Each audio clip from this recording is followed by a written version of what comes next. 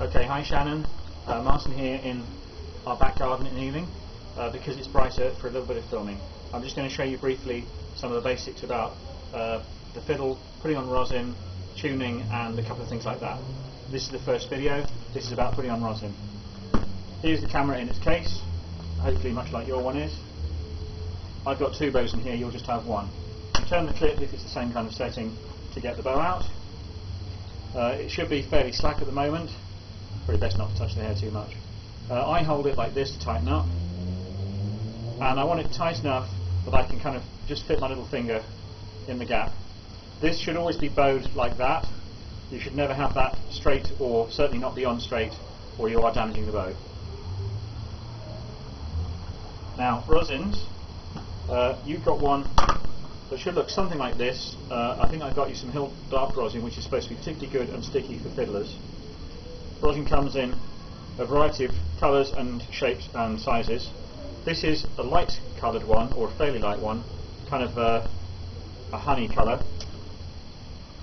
This neat little tin one is, I think, somewhat darker, like that, and I can't even remember what make that is. And here's one made by Kaplan, darker still, slightly flatter. They're all rosin. They're all made from tree sap, and they're all necessary to do some fiddling. It's a good idea to put your thumb on the metal here at the bottom of the thing, otherwise you will chip the rosin. Then just run the bow over the top of the rosin as if you were bowing. That's the way I do it. It seems to work pretty well for me. I don't go right down to the bottom, but I've got my thumb there in case I slip.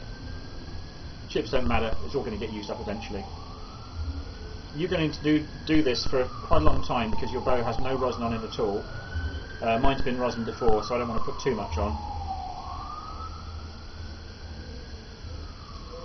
I'll call that a day. If you get rosin dust coming off the bow, if you do that, then you've probably got a bit too much on.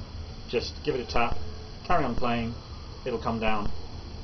You only rosin if the bow appears to be sliding on the strings as you've had today or yesterday, with not enough rosin to actually get a grip on the strings.